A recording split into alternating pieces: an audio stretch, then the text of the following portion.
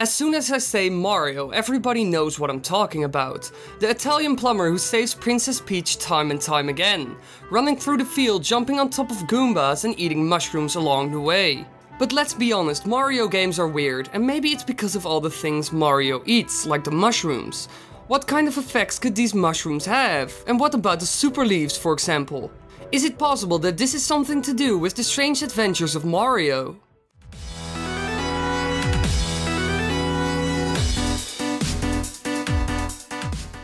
Mario, previously known as Jumpman. He's the main protagonist of the Mario series and a mascot for Nintendo. He was created by Nintendo's Shigeru Miyamoto and has appeared in over 200 games. He's considered by many to be the most famous character in video game history and is known to many as the face of video games. But let's take a look at the Mario games, because they have something weird about them. Let's start with the first Mario game. One day, the kingdom of the peaceful mushroom people was invaded by the Koopa, a tribe of turtles famous for their black magic. The quiet, peace-loving mushroom people were turned into mere stones, bricks and even plants, and the mushroom kingdom fell into ruin. Black magic, mushroom people, fighting turtles, it's all a bit weird, but why?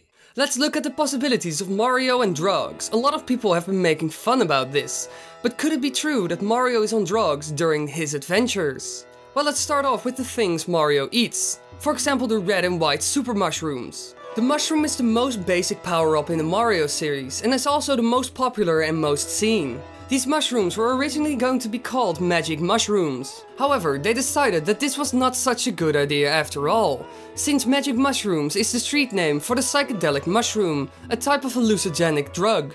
Hallucinogenic mushrooms, you say? Well, that could answer a lot of questions, but what kind of mushroom would that super mushroom be? Well, after looking up some different kinds of mushrooms, I came across the perfect fit. Fly agaric mushrooms. Fly agaric mushrooms are known for their distinctive appearance, being bright red with white spots, and for their hallucinogenic properties. They are usually dried and eaten, although they're not that common because of their unpleasant side effects. The strength of the mushroom varies intensely depending on where and when it's picked. Fly agarics are quite different from psychedelic or magic mushrooms, but the effects are very similar. The effects of fly agarics vary hugely among individuals, so we can only explain some of the common side effects.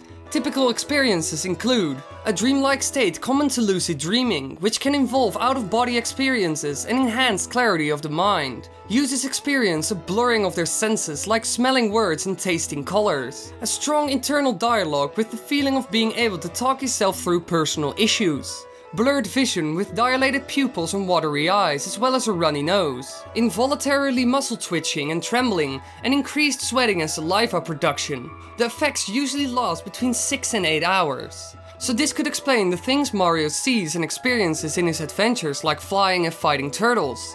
But does he have any of the other symptoms?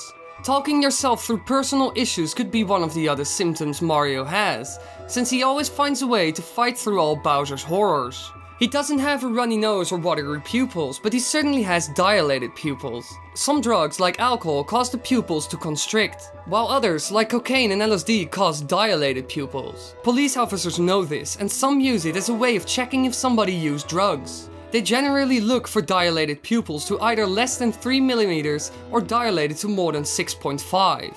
Let me show you. The one on the right are human dilated pupils, and the one on the left are Mario's eyes. You can clearly see that both pairs of eyes have huge pupils. So Mario has 2 out of 5 symptoms, but remember, the effects can vary a lot. But is this the only possible drug that Mario uses? Well, there's one other power-up Mario uses that is related to drugs: the Super Leaf. In Super Mario Bros. 3, when Mario equips the Super Leaf, Mario can fly and attack enemies with his tail.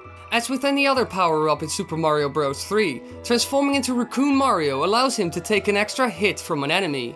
However, this is at the cost of the transformation. The drug that has very fitting effects and looks is Kratom. Kratom is a relatively new drug to the US and Europe.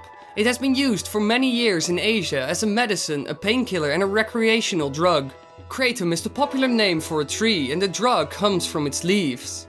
In its native region, kratom leaves are often chewed fresh. Dried leaves can also be chewed, but since they are a bit tough, most people prefer to crush them or powder them up, so that they can swallow it. The effects of kratom come on rather quickly and last between 5 and 7 hours, although high doses can last longer. The effects are usually nervousness, vomiting, nausea, sweating, itching, and most important, delusions, aggression, psychotic episodes, hallucinations, and paranoia.